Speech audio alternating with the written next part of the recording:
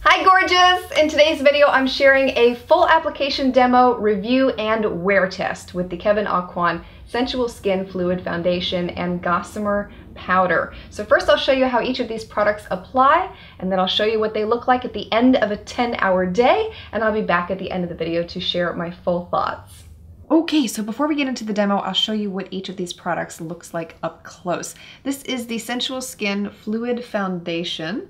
You can see it's quite watery in there, so this is one that does need to be shaken up before you apply it. And to get the foundation that you need, you simply press the button on top here to soak up the foundation, take the dropper out, and then you can disperse however much you need.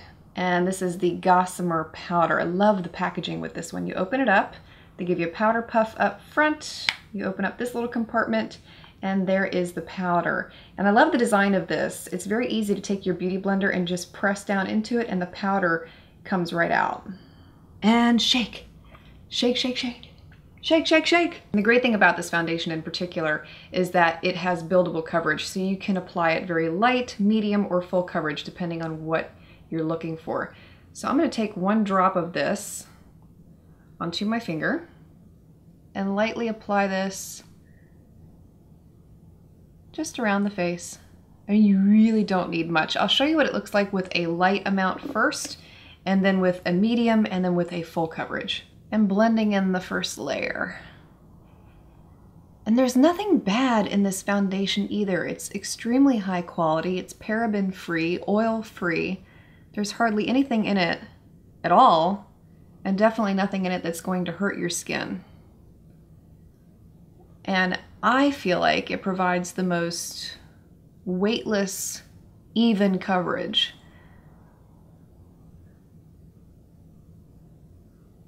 And those are your final results with just one drop of the Kevyn Aucoin foundation.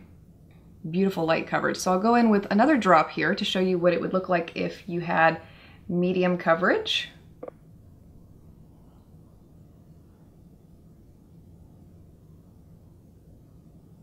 And final results with 2 drops of foundation compared to the no makeup side here. And if you wanted to, you could add in a 3rd drop for full coverage.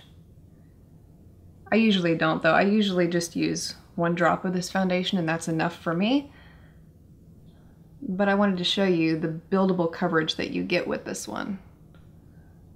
And that's what it looks like with 3 small drops of the Kevyn Aucoin Sensual Skin Fluid Foundation. Now you can absolutely add more or bigger drops if you wanted to for greater coverage. It's completely up to you, but I just wanted to show you that a little bit of this foundation goes a long way and provides you with even, flawless coverage.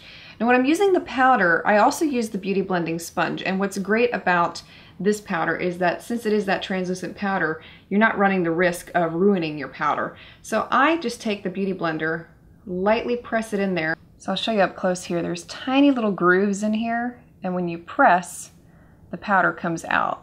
And you don't need much pressure to get the powder to come out. When you use a damp beauty blender to apply powder over the foundation, not only does it help to set it really nice, but it helps your makeup to last a lot longer too. And again, with the powder, I'm not using much at all.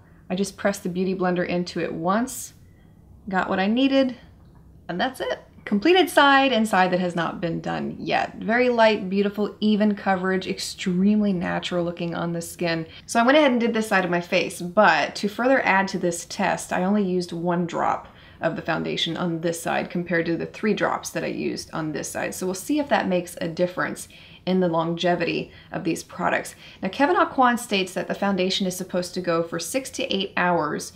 There is no time frame on the powder, but I feel like the powder makes the foundation last super duper long. It is seriously one of the best powders I've ever used. So I'm gonna wear this throughout the day, come back at the end of the video, and we'll let you know for sure how many hours I got out of both of these products. 10 hours later, and you can see why I love this foundation and powder from Kevyn Aucoin. Now, one of the things that I noticed today on the side where I'd applied 3 drops of the foundation, it started to look oily around the 8.5 hour mark compared to the side where I'd only applied 1 drop of the foundation, but that's pretty darn good for this to even go 8.5 hours before I had that tiny amount of shine breakthrough. And if I touch my face now, it still feels very matte, dry to the touch. It doesn't feel oily. It doesn't feel like my makeup's about to slide off of my face. And at no point in the day did I feel like I was wearing makeup. And that's what I love so much about this foundation powder, is that it's incredibly light on the skin and you don't feel like you have a lot of stuff caked onto your face. And the humidity today was about 50% here, with 77 degrees being the high, which not too bad of a day for testing foundation and powder. I have used this foundation and powder on days before here at 95% humidity, and the results were exactly like you're seeing here. So this has become one of my all-time favorite combinations for Florida heat and humidity. If you suffer in the same kind of environment, you will love this. It's excellent for oily skin, and I can't sing its praises enough. Results speak for themselves.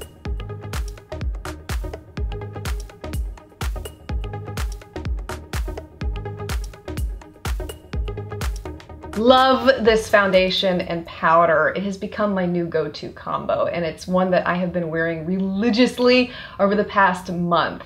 And what I love so much about high-end foundations is that a little bit of product goes a long way. I mean, you saw in the demo, just that one drop of foundation that I used on half of my face, I could use that on my entire face and I'd be good to go. So when you look at the price tag of some of these high-end foundations, just remember that you're actually gonna get a lot of use out of them because you don't need much for application. And there are a lot of really excellent quality ingredients used in a lot of these high-end foundations too.